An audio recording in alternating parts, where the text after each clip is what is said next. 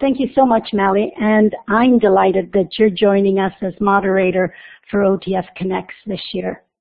Hello, everyone, and welcome to OTF Connects. I would like to thank each of you for giving of your own time to join us tonight. It's wonderful, as Mally mentioned, to have such great representation from across the province, and it's always great to have new participants joining us. So welcome, everyone. It's my absolute pleasure to welcome Andrew Boronsky, who will be facilitating tonight's webinar, an introduction to Google Drive, Docs, and Slides. Andrew has facilitated numerous webinars for OTF Connects over the last 3 years. He always comes with such enthusiasm. He brings a wealth of knowledge and many, many useful ideas and strategies to share. So I'm excited about tonight's session, and welcome, Andrew. I'll now pass the mic over to you. Thank you, Syria. As always, you're far too kind. Welcome, everybody. I've had a couple welcomes already, but let me pass another one along. I'm really excited to sit down and take you through an intro to Google Apps for Education here. I've been using it probably for Google Apps for Education itself for a couple years now. With my school board, and I was an avid Google user before that. So I'm really excited about it, and I love talking about it, so I get a chance to geek out with all of you tonight. I'm just going to jump ahead with the slides here. So specifically tonight, there's a ton of applications within the Google Apps for Education domain, but very specifically tonight, we'll be looking at an intro to Google Drive, Docs, and Slides. A little bit about myself. So I'm a secondary school teacher. I've worked in the Teachers Forum project, and I teach in Kitchener, Ontario. So with the Waterloo Region District School Board, I really love using technology in my classroom, looking at different ways to make learning better for my students and also make my life easier and really kind of take next steps. And I also have a chance to work with some tech startups out here in Kitchener-Waterloo in the educational space. And I had the pleasure of also running a TEDx event, which I highly recommend people taking on. It was a really good experience. All right, so we're looking at Google Apps for Education tonight. There are a number of things that fall under the Google Apps for Education domain. And I think based on the description, I'm guessing most of you come from school boards that have Google Apps for Education. If you don't, that's fine. You can still take a lot out of this presentation, but there will be a few things that are geared specifically towards that. And it's important to understand that while they look very similar, Google Apps for Education, or the GAFE domain, is different from having a regular Google Apps for a regular Google Apps account. They might look the same. You can have a personal account, but there's some extra features that come along with a GAFE domain, and it's kind of tied to your school board itself. So as we're looking for that, you can see the icons on the screen there, and there are things like Google Calendar, Google Docs, Drive, Google Sheets, which is very similar to Excel, Gmail, and Slides, which we'll be talking about tonight too. Now, the first thing that you really need to understand when you're talking about Google Apps for Education is this idea of living in the cloud. And it's becoming more and more popular, but it's still a mind shift for people. If you're already familiar with this space, please bear with me. But it's really important to understand this distinction of what it means to be in the cloud. So basically what the real shift we're looking at is that when you're working on something, be it whatever kind of file type you're looking at or in the storage space, it's no longer tied to a physical thing. We're very used to, historically with computers, to having a file that's either tied to the hard drive of your computer or on a USB stick you carry around with you, and that's where the file lives. Being in the cloud, that's no longer where it stays. Basically, you're working through an internet connection, and it's stored on a server somewhere away from your computer, and the device you're using is really irrelevant. So when you're talking about cloud-based work, if you store something there or you're working on something like a Google Doc or a Google Slide within Drive, it doesn't matter what device you're on, as long as it's tied to your personal account. So if you're on your phone or on a tablet, on a laptop that you own at home or a desktop at home, or you go in later and log into a computer at work or in the office, your files are always there for you. You just log into your account and you have access to them. I personally could not love the cloud anymore. It's made my life so easier. I remember collaborating as a university student and doing group work and having to constantly email a file back and forth between people. So if we were doing a presentation in class for university, we'd have our PowerPoint slides together, and I would do some work and then I'd email to another person. They'd have to do their piece, and then email them back to the third person. They would have to do their piece, and then we'd realize by the time we got to the fourth person, we'd already overlapped some work. People were kind of messing things up. We weren't sure who was where.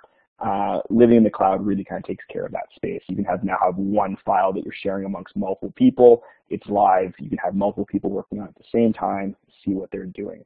It's also great as a storage space. I don't know if you've ever had a computer crash on you and you've lost hard drive or photos that were really important to you or files that you've been building and lesson plans you've been using for years, or you have a USB and you misplace it. It's a really painful thing to go through. Living in the cloud, having your files stored there takes that care of that for you. Again, it doesn't matter if your computer crashes. You don't lose the file or the work you were working on or those files forever. So I love the cloud, and when we're talking about Google Glass for Education, you really need to understand that everything we're talking about is living in that cloud space for you. It's not tied to your physical device anymore. All right, so the basics. Like I said, we're looking at Google Drive tonight, Google Docs, and slides. I'm going to start off with Drive. Just a little kind of basics here for the workflow, my plan for the night. I highly recommend questions. I'm happy to take them at any point. But my plan, I've kind of chunked this session down into 4 pieces. So I'm going to start off going through some slides with a variety of screenshots, looking at what Google Drive looks like, how it works. So I'm going to take you through the basics there and you'll be able to see it on the screen through some screenshots and some text and me talking you through it. Then I've created a video for all of you to watch. So each video tonight's going to be about 7 to 9 minutes long. And so after kind of listening to me and talking about it, you'll actually be able to see it in action. You'll be able to watch the video, see what it looks like to actually do it. And then from there, we're going to come back, and I've built in about 5 minutes for everybody to kind of just go off and play on their own. So you can see it in action, go and try it out yourself, and then come back and have another few minutes to take any questions you might have. So we can troubleshoot as we go together. So please feel free to throw questions in the chat at any time, but I would also recommend maybe just bear with me for a little bit. I might cover down your question as we're working through the presentation before we get to that space. You'll have multiple chances to look at it, and again, I'm happy to work with any of you and troubleshoot as we go through. So, looking forward to this. We're going to start off with the basics here of Google Drive. Okay, so the very first thing, and again, I'm not sure where everyone is in the workspace here and how familiar they are with it, is basically getting into your Google account. To use Google Apps for Education or just Google Apps themselves, you need to be logged into your account. If you have GAFE within your school board, you'll have a unique email address, and every board's going to have their own way of getting in. For example, for me in the Weather region, we have a website that's google.wrdsb.ca, and we can use our regular login credentials to get there that way. But if you go to just a Google webpage, anytime you just go to Google search, for example, here on the screenshot, you can see Google Canada. If you go up to the top right-hand corner, for me, there's a little image of myself there, but you can see like a little unanimous person there. If you click on that, it'll ask you for your login credentials. You can log in there. The second part to really understand about Google is that you have access to all kinds of apps through this space. Again, we're going to be talking about a few of them tonight, but there are a lot more that we won't be talking about. If you look up in the top right-hand corner again, you'll see those 9 little boxes that are bunched together that kind of look like a box itself. That's a quick access route to any of your Google apps once you're signed into your account. Really important to know. And you can see I've got that opened up here, and there's examples like jumping into Gmail or jumping into Drive, or very quickly opening up a blank Google Doc to work in. So you can see that here, we're going to be talking about Drive. So if you want to get into your Google Drive account, which we'll have a chance to go and play with in a little bit, you're going to log into your account. From the Google homepage here, you can click on those 9 little boxes and then click on the Drive icon, which is a tricolored band triangle, and it says Drive underneath. The other way you can get to Google Drive and log into your account is if you just go to www.google.com/drive. I'll bring you to a screen like this. You can click Go to Google Drive. If you're signed in with your account already, it'll jump right to it, or it will ask you for your credentials to sign in as well. Okay, once you log into your Drive account or Google account and go to Drive, you're going to see a screen that looks something along this line. Now, if you haven't used much in the past yourself, you won't see much here. It'll be kind of a blank space in the middle. I'm a very avid user of Drive. Pretty much all of my workflow, all my lesson plans, a lot of my personal stuff, I save within Google Drive here. So you can see I've got a variety of file folders there and files underneath. Yep. We'll talk you through how to work through that and how to make those things and how to organize yourself through the session. But most of you, if you haven't used it much in the past, you can expect mostly a blank space here. But this is the basics of what the Drive home screen looks like. All right, now in the top left-hand corner of your Drive account, you're going to see this bold red button that says New. And there's a couple of really important things to understand about Drive, because there's really 2 things combined into one. The first thing Google Drive is a cloud storage space. So it's a place to store anything you want.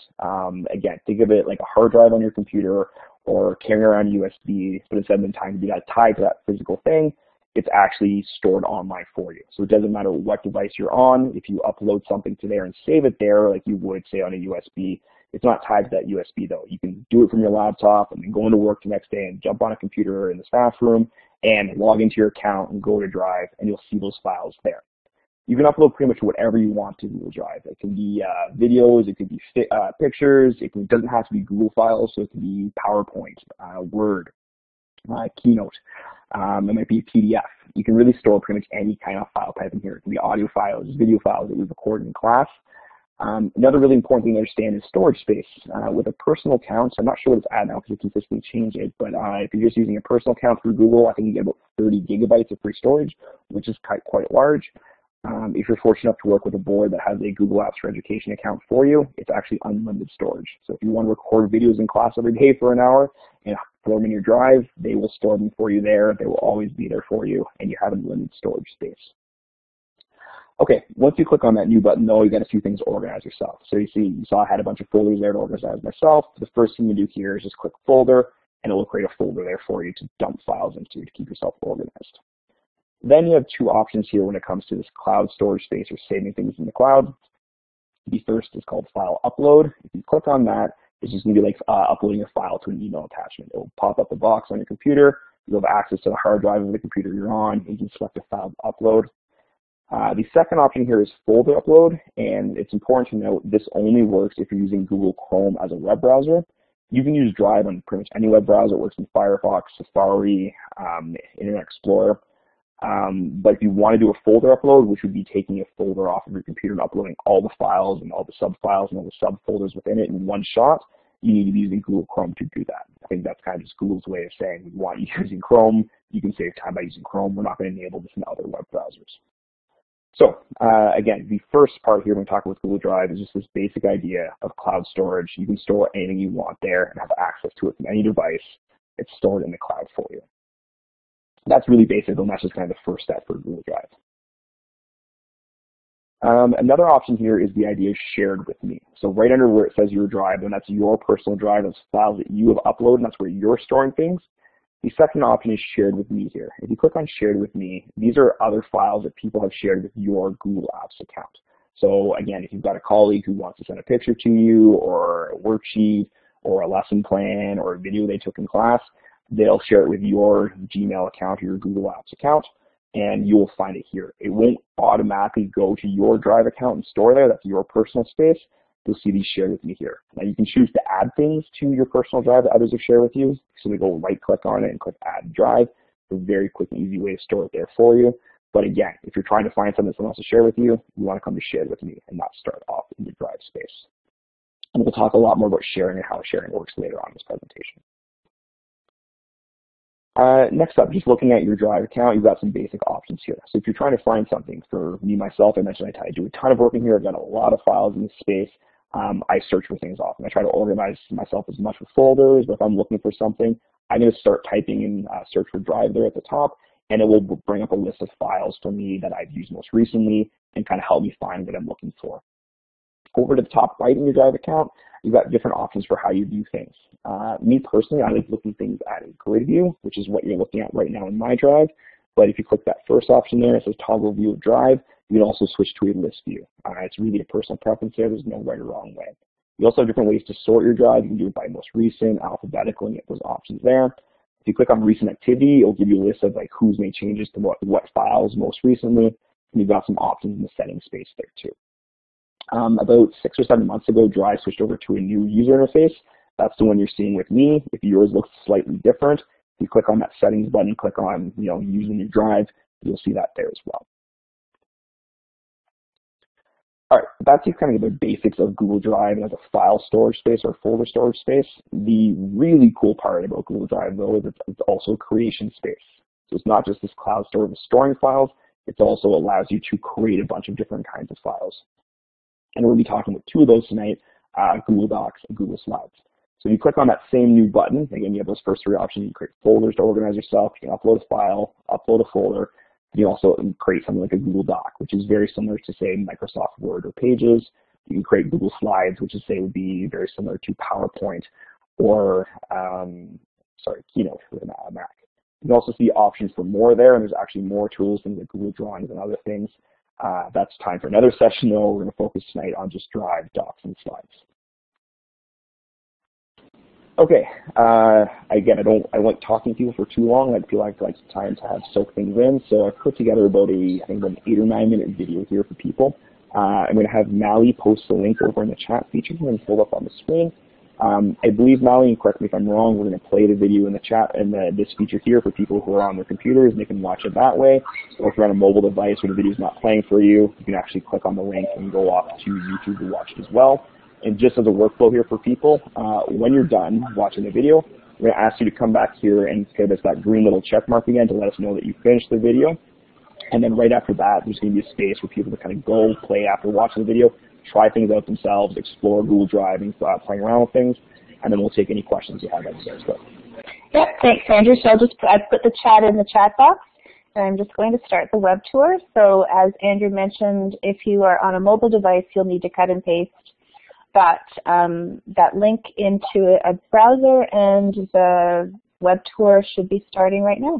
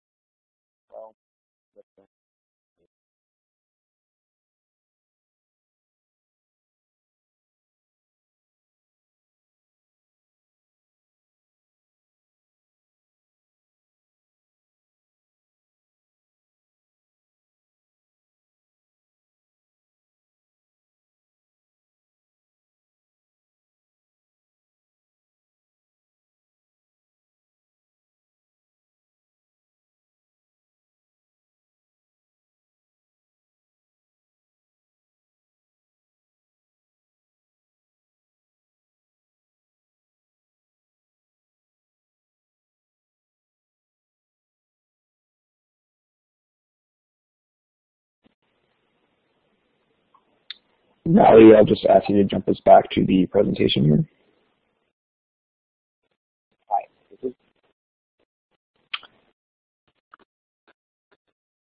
Okay, perfect. If you were able to follow along on your device with the video that we played for you, now is kind of some built-in time. We're going to kind of put the timer here for about 5 minutes for people to kind of go have a chance and play themselves. You kind of saw my slides through and had a chance to see it in action yourselves. So I always like to give people, before we go too far ahead and throw too much at you, to go have a chance, get a feel for it. And now is a great time to pop in here and ask some questions too. I'll have a formal question space. I'm happy to have people jump on and take any question they have now.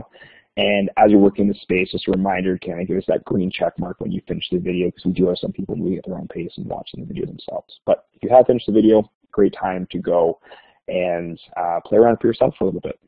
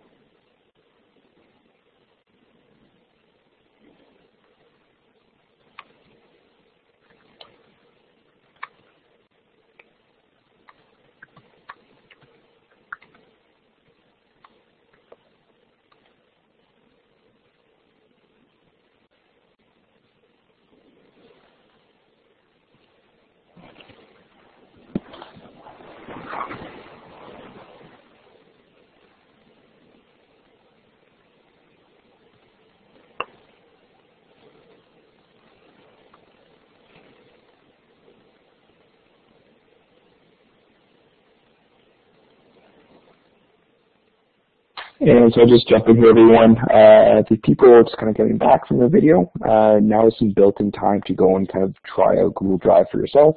So you want to log into your account, jump into Drive, and just play around with some of the things that we just looked at in the video or looked at through my slides. And we will quickly slide into question space here too. We're going to have a formal question space, but if anyone has questions now, I see Lorena, you just popped a hand up there. Please feel free to jump in.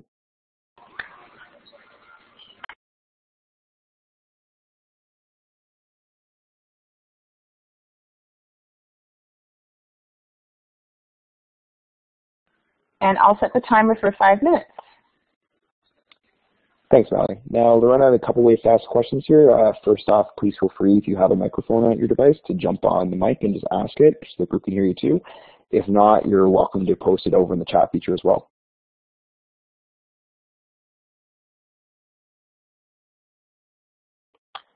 That's a great question, Lorena. Can I ask what web browser you're using? Are you using Google Chrome or are you using a different web browser? Okay, then that's a really interesting question. I'm not sure. The only other thing I could say is if you're using an outdated version of Chrome, but when you're in Google Drive through the Chrome web browser, if you click on New there, you should definitely see folder upload. See, there you go. Yeah, so if you're an Explorer. So yeah, if you go in, that's the reason for what Google, I think, just to try and encourage people to use Chrome. One of the little hacks, they don't publicize this, but yeah, no problem. One of the things they do, everything else works, the file uploads, go up, upload individual files, no problem to your drive with any web browser, so you can use Safari or on a Mac or Firefox or Explorer. But if you're looking for that folder upload, it's just kind of one of the ways to get people using Google Chrome. It's really a personal preference.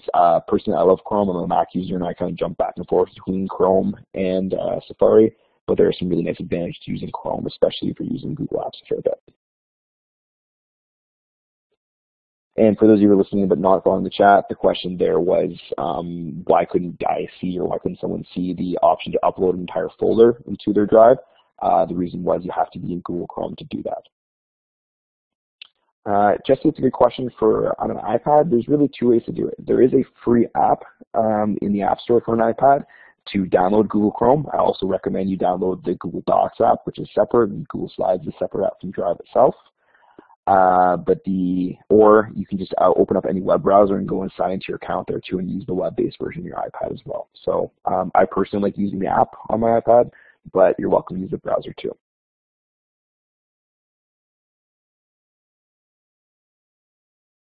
Oh, that's good to know, Danielle. That wasn't the case a while ago. So for those of you using Firefox, you're actually able to upload entire folders using Firefox as well.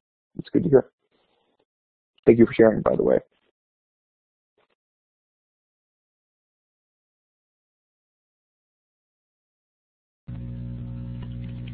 Hi, Andrew. I have a couple of students who have shared files with me. How can I tell what student has shared something with me? Like, for example, today they're working on an animal report. Somebody shared a tiger report, but I can't tell who the author is. How would I figure that out so I can put it in the right file? Absolutely, Laura. That's a very good question. So when people are sharing things with you, there's a few ways, depending on if you use Gmail or not, if you're using Google Apps for Education with your school board or not. I'm just curious, Laura, do you use Google Apps for Education? Yeah, we're using Google Apps for Education, so my students would have shared it through their own personal Google Drive because all the students in the TDSB have their own Google account. Yeah, absolutely. Okay, so in that scenario, depending on how you have it set up and how your board has it set up, you will probably get a Gmail notification when someone shares something with you. And it will, without the students actually sending you an email, they're just sharing it through Drive and with your account. If you go into Gmail with your school account, you'll actually have an update section there, and you'll see notifications from people. It'll have the student's name there and what's tied to it. There are also easier ways. You can just open up the document and click and we're going to get into sharing and actually some of this later in the presentation, but since you asked, I'm happy to talk about it here. If you click on the share button, you will see that's one space. You can actually see who the owner of the doc is. Another thing you might look at is in the top of the doc in the middle, it'll say last edited by, and presuming it's the student who's working on it and doing the work through it, you'll be able to see their name right there in the top middle of the doc. It's kind of a small gray space. We'll say last edited by. But if you don't see that and you don't get the email, just click on that blue share button in the top right-hand corner, and then you can see who the owner of the document is that way. You're right. I found it. I got it. Thanks. Perfect. No problem.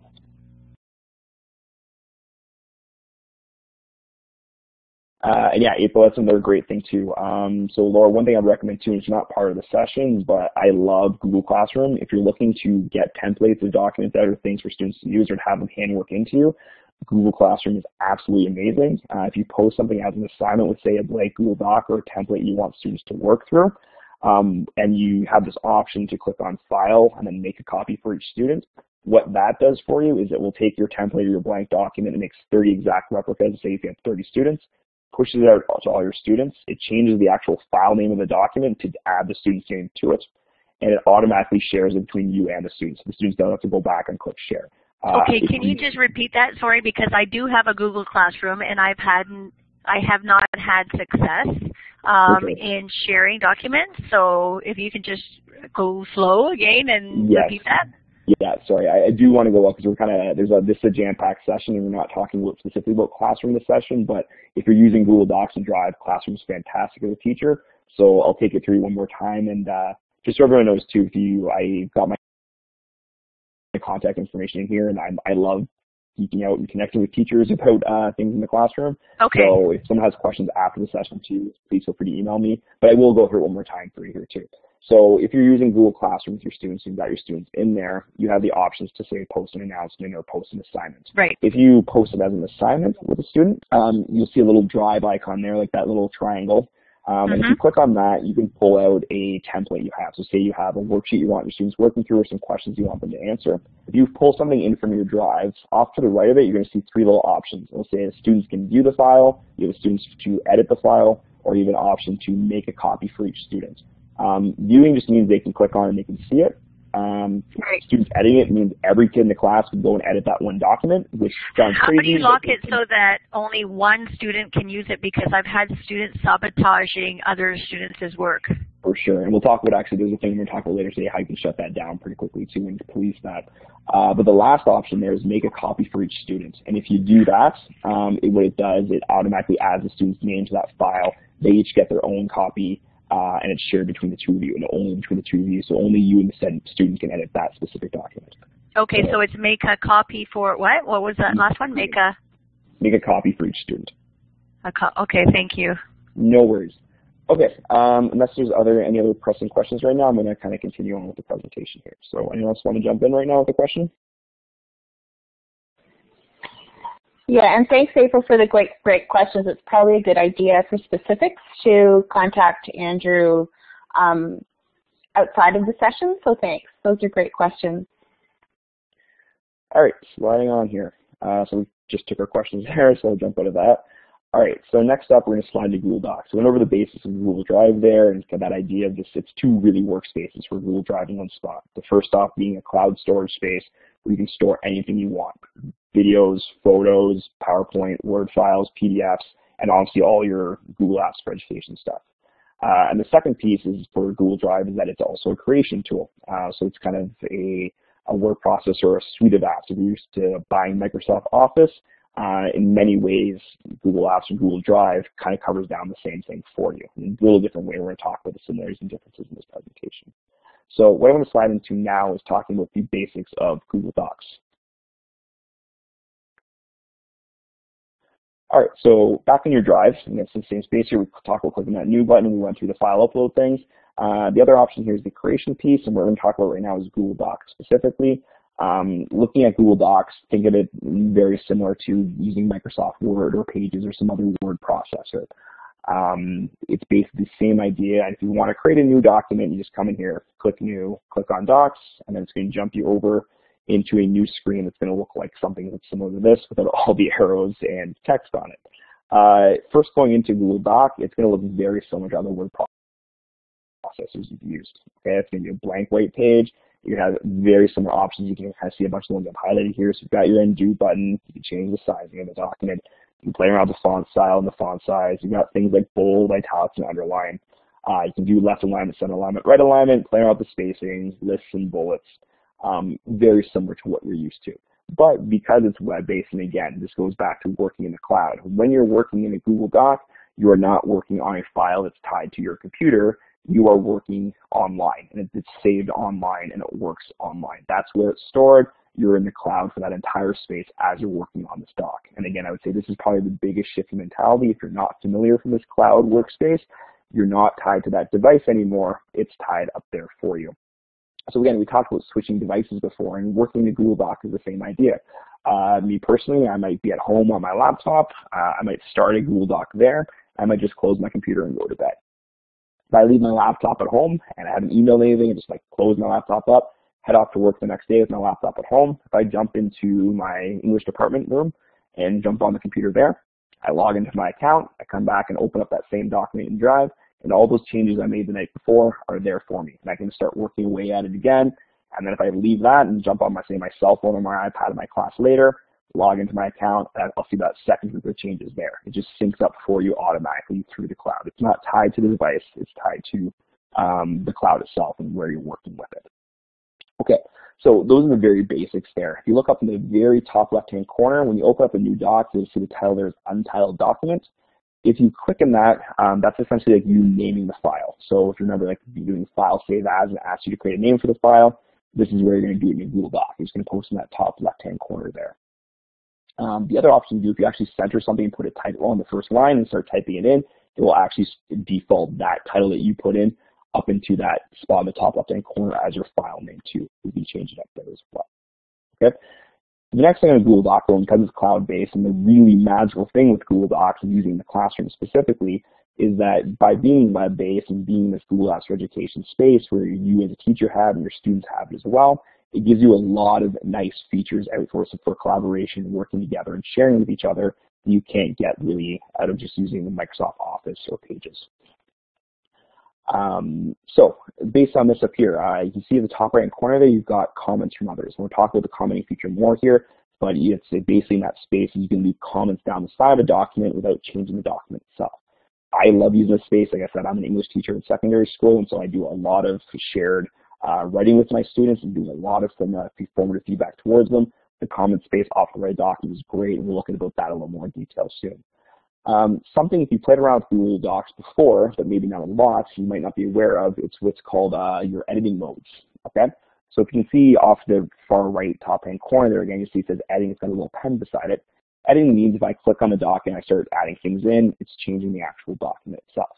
If I click on editing, I can actually have the choice to switch it over to suggesting.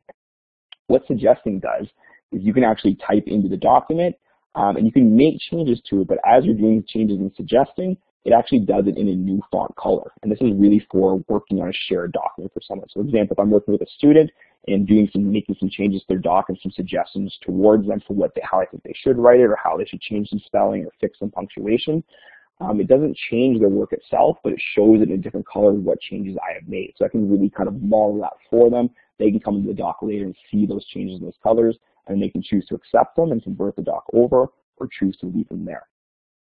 The other really magical thing about Google Docs is the blue share button in the top right-hand corner. And again, what's great about this is you can share this doc in a variety of ways, and that will be a big feature of this presentation a little later on. And when it comes to that sharing space, you can share it as an active link with someone. So if you share that link out, it's something that they can view. You give other people access to it. You can give people the access just to comment on it so they can see your document, and they can also give some comments off to the side without changing the document itself. Or you can actually have this editable space. And this is the really cool thing. As we talk more and more about the importance of collaboration education, Google Docs is a phenomenal space for working in this collaborative space because you have multiple people working on one document and have that workflow going back and forth between them. So this is like kind of gone are the days of someone working on something, downloading it to their computer, having to open up an email, add someone's email address in, click on the little paperclip, upload the file, send it off to them, and then that second person you're sending off to now needs to open your email, download the file, open it up on their computer, make their own changes, go save it, and then mail it back to your mailbox to a third person. I always found that workflow very annoying. I was never sure what the other person was doing. The real magical space with Google Docs here is that in live, you can see changes others are making to that document. You can have multiple people working on a document at the same time in different spots of it, and you can watch someone else typing away. If you've never done it before, it's a really interesting to kind of see for the first time. It might be seem a little strange and odd, and we'll talk about troubleshooting some issues with that a little bit later on. So for the home screen here, those are the very basics for it. You can, again, very similar to working in, say, Microsoft Word or Pages with these added features of the comments and the sharing, which we'll talk more about. All right, I just want to talk about some other functionality here within Google. And again, you guys will have access to all these slides later. I know I'm going to move at a pretty quick pace here, but again, you're going to get another chance to see it in action with the video. You'll have a chance to play and ask some questions yourself. So because we've got a lot to go through, and move at a pretty quick pace, but again, with that idea, you get to see the video and ask questions later. Okay, so if you click on the Insert button towards the top left, you get a variety of options here. You can upload images into your space here, so you can add something from your computer. You can link to hyperlink to certain things. You want to have people access websites and they can see this document. They can just click the link and jump to that website right away. Really great in primary, secondary, instead of like trying to write a link out on the board. Just link in the doc, have the doc share with the students, have them click the link, and they can jump to the website you want them to be on very quickly.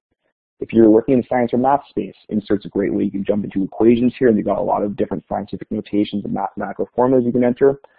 You can insert drawings here, which is a different way you can kind of add some shapes and things here and insert those into your documents.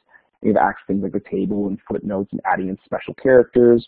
If you're a French teacher, you'll find a lot of stuff here, or a languages teacher, you'll find a lot of stuff in the special character space, and other things like page number and page count. You also have the side insert. You also have the formatting options here. And so you get some basics that you see on the toolbar and within the doc itself, like bold, italics, and underlines. But if you want to say use strikes through, or again, for math and sciences, you got things like superscript and subscript here. You can clear formatting and play around with alignment options here too within the formatting space. Next beside that is probably what I find one of the most amazing things about Google Docs. I love a few of these tools here, and when I show them to my students for the first time, I actually tend to get some oohs and ahs from them because it blows their minds as well. So the first one here, clicking on tools, I want to talk about, again, very basic here. You can find word counts in here. But one of the amazing features I'm going to go through this morning, we have to see this in action, the video tool, is the research tool.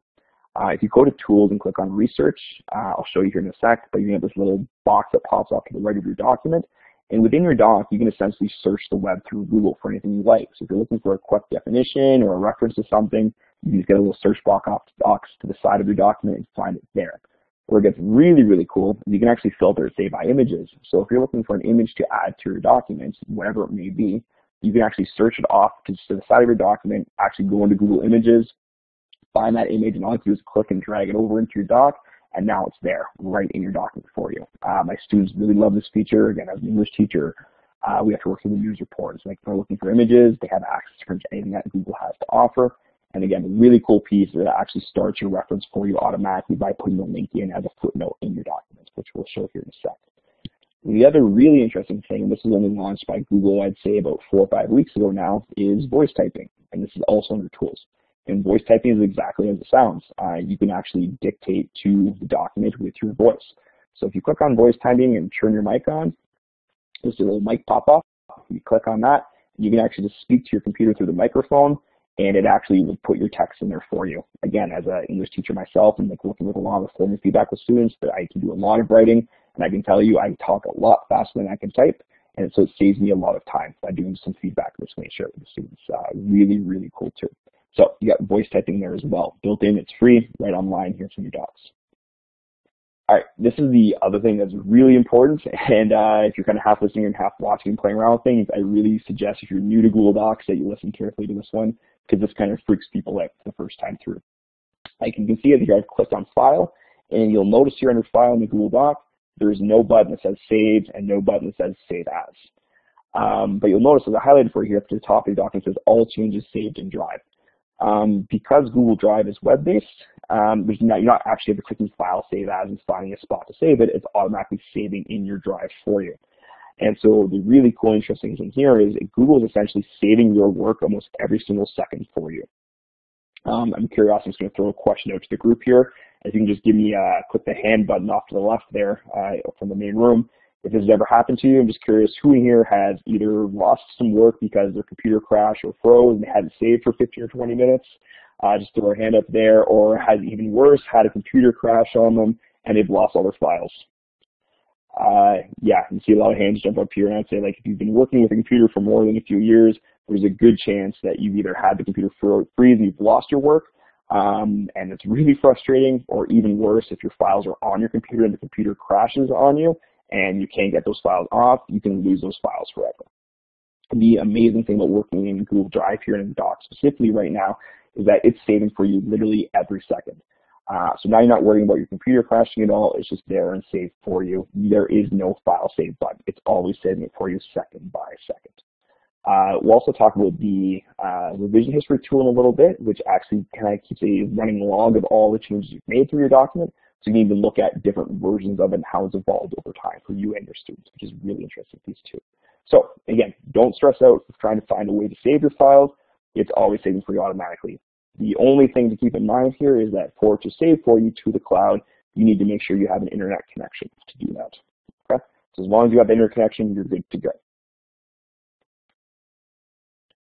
All right, one of the final things I'm going to mention here before I give you guys kind of go up and watch this is over there beside tools and just beside the table spot up in the toolbar, you're going to see something called add-ons as well.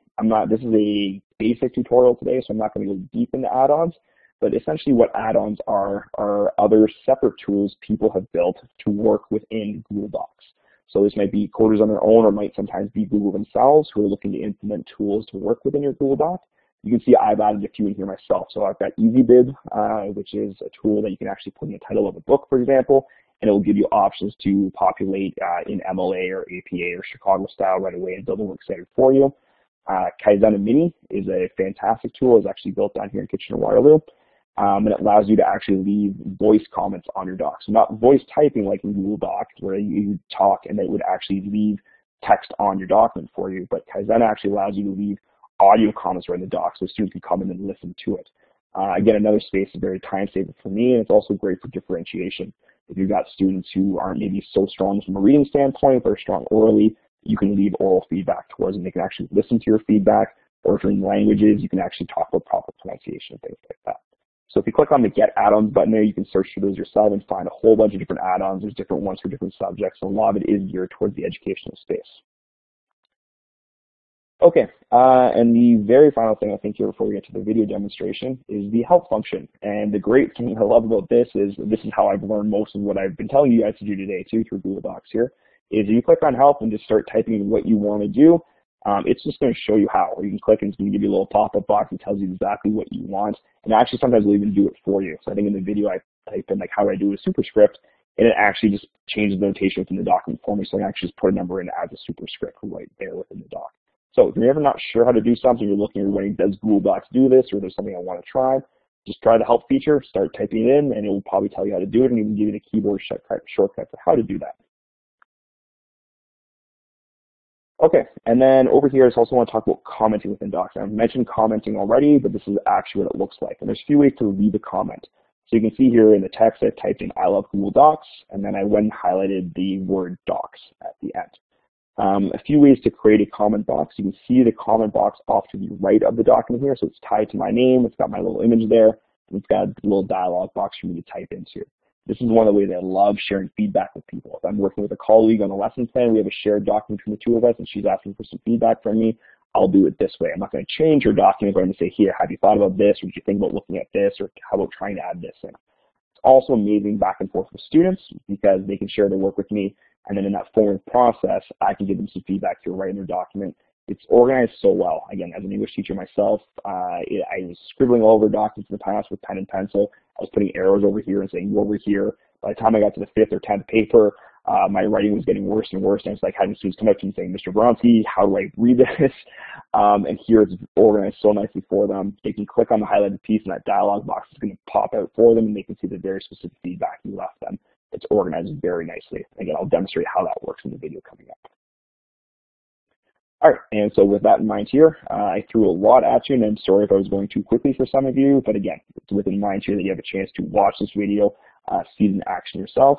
So Mally, I'm going to ask you to post the link again off to the right, and when you get a chance to start the video here, and just a reminder everybody, when you get back to the video, it gives that green check mark to let us know that you finished it, and we'll slide into a chance for people to go play and try it out themselves and work in Google Docs, and then also ask some questions.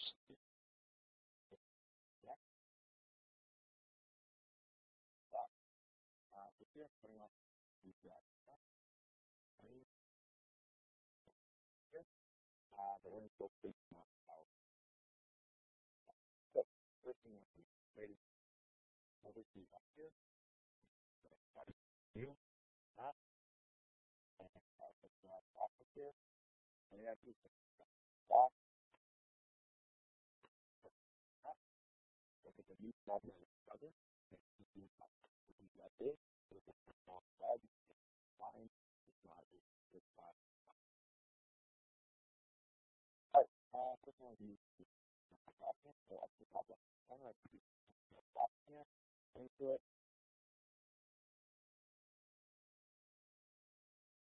Okay. Right from there, that makes it a win spot for people. You can follow it down. And at first, I'm sticking with the very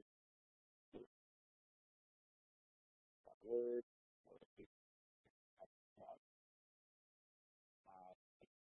top, right, do it forward, sizing of my document, and size my document. You're using this with the data get option, and how to get this fit, finger on, I can text, font right here, so you can something that's already about font size, play around with, default 11, well, again, very easy. I'm going to change your text color here, text color, text, wrong, we'll get the highlight here, move the highlighting to that. I also very quick with left line, right line, one spot that can be done for the finding tool back is spacing. That's right by the time spacing here, arrows in the back, like with the time spacing, it's 5 here.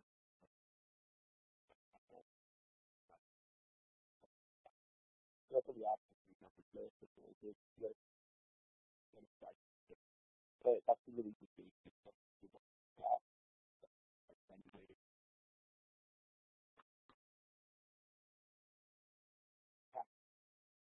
With that being said, though, being like this three of the value to add functionality that you would not have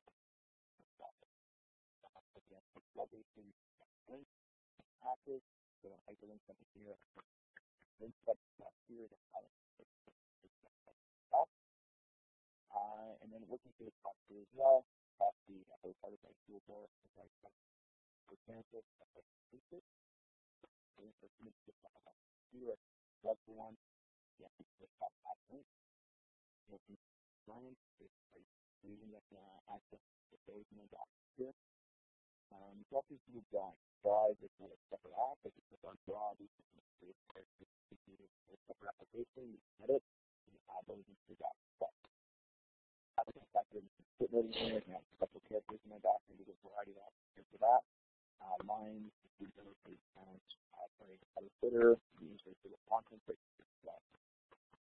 That's all going to be insert content from the doc.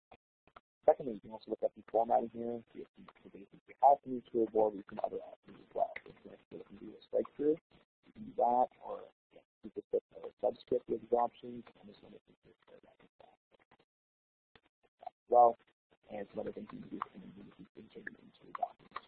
So that's the very basic thing for formatting. We also have this options for tools.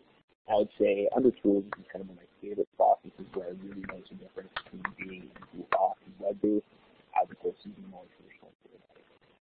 So it's very basic spelling, but one of my all-time favorite tools is Google Docs, which is called the research tool. So I'm actually select this right now. So I click on research, I get this box that pops up to the side. And what it does is actually opens up this research right within the document. So default view is everything. You use from the drop-down, I can click on the little drop-down here, just the G. I can click on my results to get everything. Images, I can search images online, scholarly, more scholarly articles, quotes, and the dictionary from here, look at different tables, and try to do other options as well. So I'm just searching everything here.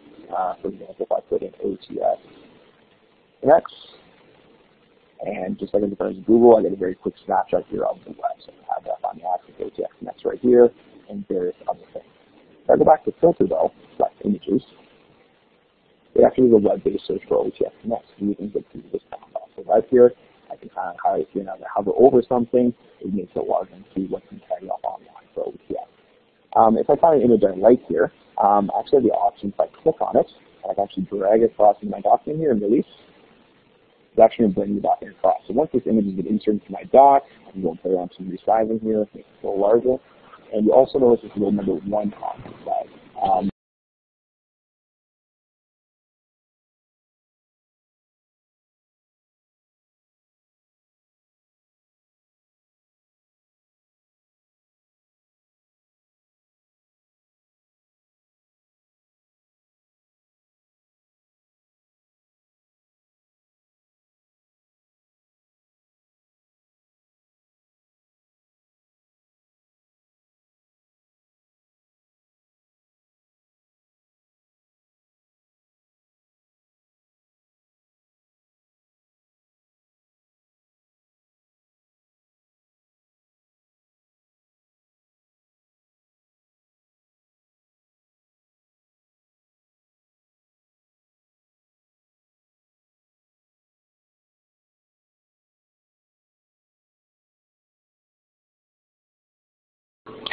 Thanks, Andrew. That was great. Just keeping in mind the time, there's only 23 minutes left in the session, and I know people have a ton of questions and are excited to learn a lot more about that. So do we want to set the timer for 5 minutes for questions or a little less? And you need to activate your mic again.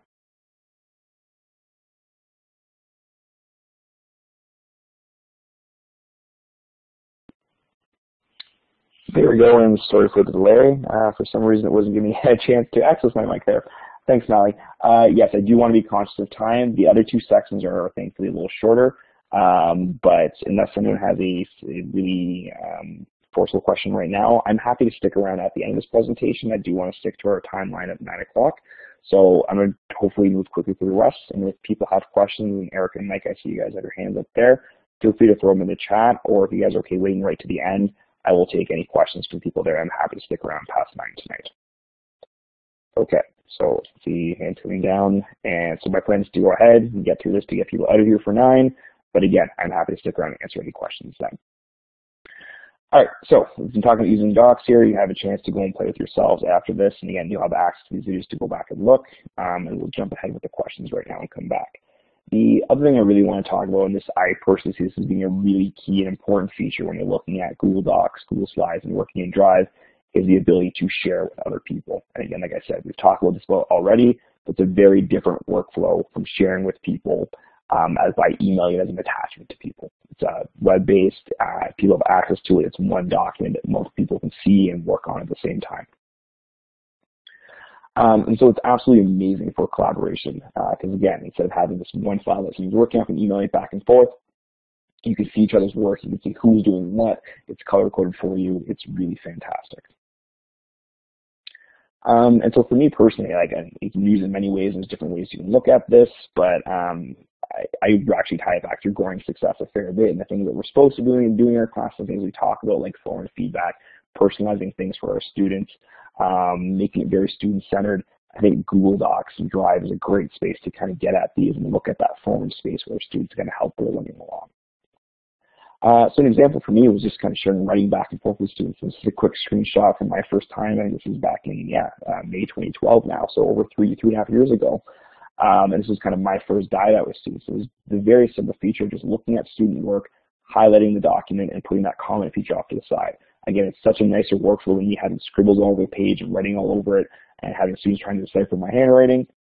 It was a great workflow here. And you can also see that she also has a peer editor on this document.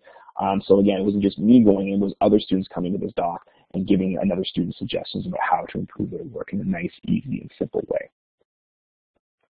So when you're looking to share within Google Docs, this is the exact same for slides, and my slides presentation is going to actually be very short because there's a lot of overlap between slides and docs here.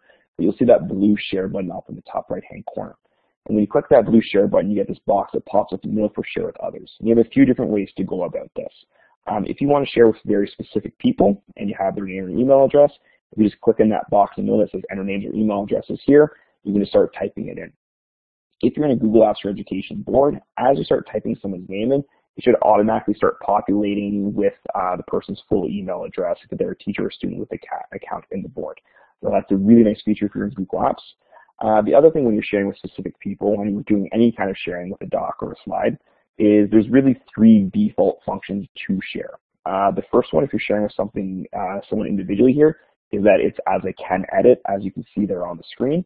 When you're looking at that, that means if you share something as a can edit, it means that person can also come in here and change your document, make changes to it, and play around with it. If that sounds really scary to you and you don't ever want to share that with someone, I'll show you a bit later here that all your work is not gone. You can jump back to an earlier version anytime. You can find out who made the changes.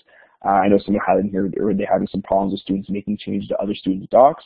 You can shut that down very quickly because you can actually see the student that made the changes and call them out on it, and that's fine. When you do that once or twice in class, it kind of shuts it down completely and students stop messing around with other students' documents. So you can edit is one option there. The other option then for sharing is can comment. What can comment does is no one can come in and change the document itself, but if they have can comment access, they can come and leave those comments off to the side of the document that we were just talking about, like I was showing. If you're in a can edit, you also have commenting privileges as well. And then the third option is can view, which means anyone you share it with can come and see your document, but they can't leave comments on it. They can't make any changes to the actual document itself. That's for individual sharing. If you look up in the top right-hand corner, you also see this spot that says Get Shareable Link. If you click that, it automatically defaults over to giving you a unique link to this document. And if you copy and paste that link or email it off to someone, it's basically anyone who has the link will have access to it. So you don't need to add individual people to it. You just click on Get Shareable Link. It's going to give you a link. You're going to copy it, and then you can send it off wherever you like. If you have a class website, you can post it there. You can post it in Google Classroom. You can email it to people or to a group or to a conference of people at your school, and if they click the link, they'll see the document. You can change those permissions there too. The default, if you're in a Google Apps Education board, will be only shareable with people within your board and not people outside of it, but you can change that and look at that as well. And then the last part I'll mention in the sharing settings here is that advanced button in the top, bottom right-hand corner, and this is to get very specific details.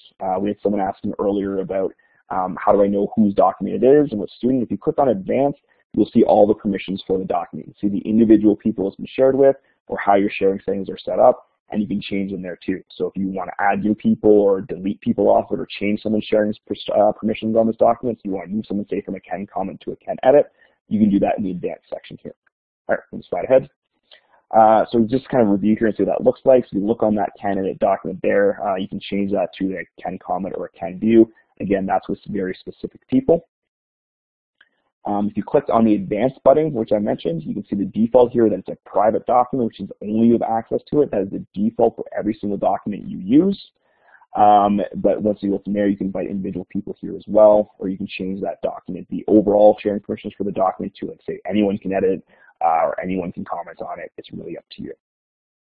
And then for the different ways to share, you link on that, you can see the options I have here. So you always have the options. You can put it like on public on the web, which means it's searchable. Anyone can find it. Anyone can like click the link to this document and access it. Or if you have a Google Apps for Education account, you'll see the other options here for just within your school board. So people with a link, or they can search it out that way too. You have options for sharing there as well. Okay. The last thing I want to talk about here is revision history. In your document, you'll see this in the video here in a sec. If you click on File in your document and you scroll down and you click on See Revision History, it will bring you to a kind of a new page here where you can see your document, and it'll open this little box off to the right here that has revision history on it. You can see it's got my name there and then different times of the day and like the date. So for me, this was that I put this document together today, and I had like changes at various times, and I can click at any point in time, and I can revert the document back to that moment. So the great thing with it being stored in the cloud here and all your work being up there is that any work you do is never gone. Even if I delete it off the page currently right now, I could come back here and see what it looked like 10 minutes earlier or a day earlier or a year ago, and I could see what the document looked like at that point, and I have the option to restore it to that. So again, if you're afraid of sharing a document with someone that can edit it, you can actually see who changed what. So if someone goes in and actually deletes your work away, or so for example, your students, if you've got a group working together and just like someone's complaining about a student erasing their work or saying, I did this, now it's gone, you can actually color code by name. So you've had like 5 different editors on here, they each have their own little color. And if I jump back on to say a day earlier and I saw someone's work has been erased, I'll have a line through it. It'll have the color of the student who changed that and their name right beside it, if they're signed in and shared with just those students with their accounts. So you can track it that way and see who did what. If it's open to anyone editing it, you cannot track it, but if it's shared with specific people and only those people have access or those students have access, you can see who did what for changes. So again, I think this is a great reason to say, like, not really have any fear about sharing a document that can edit with other people, because you make your changes, and again, if someone else changes something you want to revert back, it's there, it's stored for you. And yeah, really amazing feature. It blows my mind. The other thing I really love about this is that if you want to look at your students' workflow and kind of look at their process, or if they're engaging in a writing process or any kind of process or revision process, you can see if they've evolved it or not. So I'll give feedback to my students, and I can go back and look and see if they used it or not, and see if they actually took that to heart. Are they making use of the revision process and playing around with it there? So you can look at that and see how they've evolved their work, if they've done editing or not. Okay, a little bit shorter video here, and then we'll slide off into slides for the last piece. So again, Mallory, I'm going to pass it over to you. You can post the link to the video, and when you're done, just give us that green check marks whenever you're back and you have a chance to play a little bit.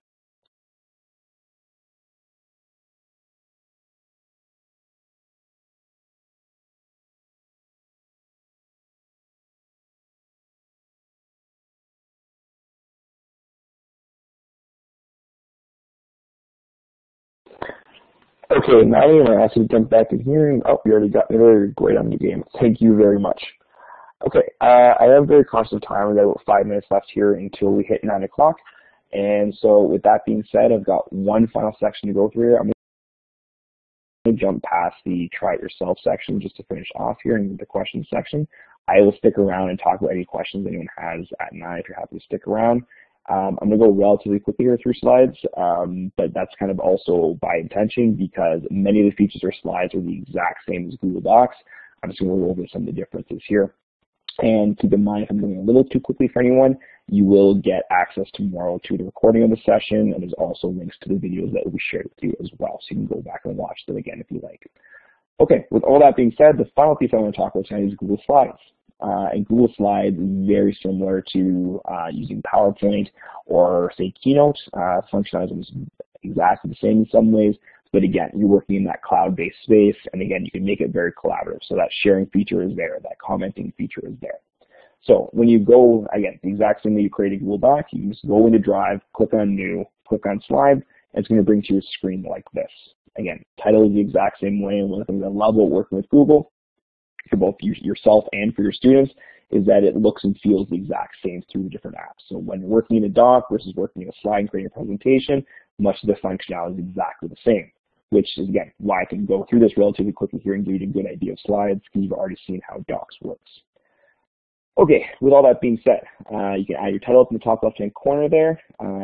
Off to the right, it's going to ask you for what theme you want to use. I think there's about 12 to 15 themes built into Google Slides. You can search through and use any of them for free. You can also import themes from the bottom that people have shared with you that you've used in the past or created, and you can find other themes online as well that you can import and use. So you get a lot of different options for what the style of your presentation you want to look like. To add new slides, there's a few ways to do that. You can right-click on any slide and duplicate it yourself or make a copy of it, or just add new ones. Also, in the very top left-hand corner there, you're going to see a little plus button. If you click on plus, it's going to add more slides there too, so you can make as many rules as you want. It also does have presenter notes. If you look down the bottom corner of the sheet there, it says click to add notes. Those are something where you enter presenter mode. Your audience, if you're plugged into a data projector, will not see those notes. They're just going to see your slides in the middle there, but you as a presenter will see those notes to yourself and reminders to yourself as you're working through your presentation. To enter presenter mode, if you look over to the top right-hand corner there, you can see the share button, which works exactly the same as Google Docs, the comments button that works exactly the same as Google Docs, and then the present button. That it kind of goes to a full screen mode presenter. If you click the little drop down off to the side, you have different options for presentation modes, like the full slides or that presenter mode we were just talking about. Okay, so again, much of the functionality is the exact same as Google Docs, but you have a few other options here. You can insert like a text box, as you can see from the toolbar. You can insert images the same way as you would in Google Docs. You can add in shapes or lines. Like I said, I've already mentioned how you can share, use commenting, very similar to how you did. If you click on a background, you can change around the coloring and the formatting.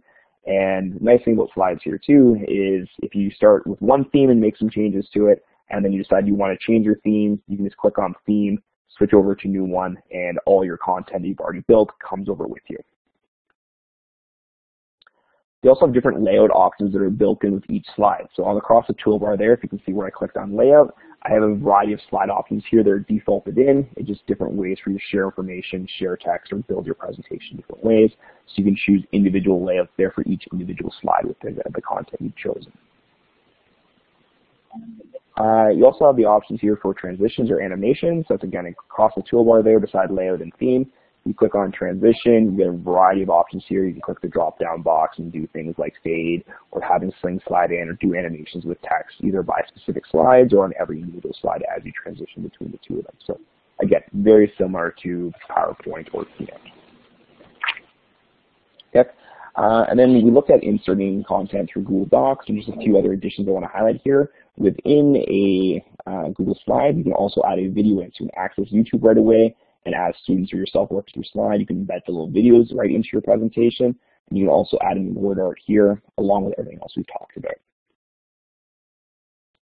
And then just want to click on the file here and different ways to share. And this is also true for Google Docs. It kind of doesn't get used often there, but it's very popular for slides. So if you click on File, you have the option to download as. This is true for slides and docs. So you can take a Google Doc or slide and turn it into a PowerPoint or a Microsoft Word file. You can turn it into a PDF or a variety of other things, as you can see there. You also have the option to publish to the web. When you do that, it gives you a unique link to it, which will just show in the presentation mode. It will not have the toolbar or the editing mode as if you're sharing it as like a Can Edit or a Can Comment. Publishing to the web just shows the full content version and nothing else. There's no editing tools tied to it. It's a nice way to share it with people outside of your classroom organization if you're not sharing it as an editable document. Okay, we are right at 9 o'clock right now, so instead of playing this video here and having you have to stick around for this, Mally has just posted a link off to the side. If you want to take the time and go and watch through it, you are more than welcome to. If you want to leave it for another time, you can just take the link out of here and copy and paste it somewhere and save it for another time. But basically just demonstrates everything I just showed you through the presentation here. I just want to say thank you all for sticking around. I am happy to stick around for a while to answer any questions you have. And as I said earlier tonight, I really, truly am happy to connect with other teachers at any point in time and kind of detail about things in education and technology in the classroom, which is very much a passion for me. So there's a couple ways you can connect with me by email or Google+, or I'm on Twitter and I'm happy to reach out to people there. Thank you so much for joining me, and I'm going to pass this over to Siri and Mally. Thank you, Andrew, and thank you for a very informative and useful session. It makes me wish I was back in the classroom. I would like to thank each of you for giving of your time to participate in tonight's webinar. I hope that you will be able to use Andrew's ideas in your classroom practice. I know that Andrew covered a lot of information with us tonight, and since this session was recorded, you can go back and review the session and watch the videos at your leisure. You'll be sent an email tomorrow with links to the recorded session and all the resources. At this time, I would like to encourage you to take a few minutes and fill out the exit survey. The link is right there in the middle of the slide. We do use your feedback, and read it carefully and try to listen to your suggestions to improve our program as best we can. For example, many have asked if we could provide certificates of participation in OTF Connects. So I'm happy to announce to all of you that this year you will receive a certificate of participation. All you'll need to do is fill out the exit survey, and once you submit your survey, you'll be prompted to create a certificate, which you can save as a PDF and print for your use. Do use the link at the bottom of the screen to check out upcoming sessions. We actually just have one more session for our fall program, and that's tomorrow night on coding with Brian Aspinall. It's going to be an exciting session, so please join us and pass that information on to your colleagues and encourage them to join us with OTF Connects. We're in the midst of preparing and planning the winter-spring program, which will begin at the beginning of January. So you will get email notification when registration for that program will be opening.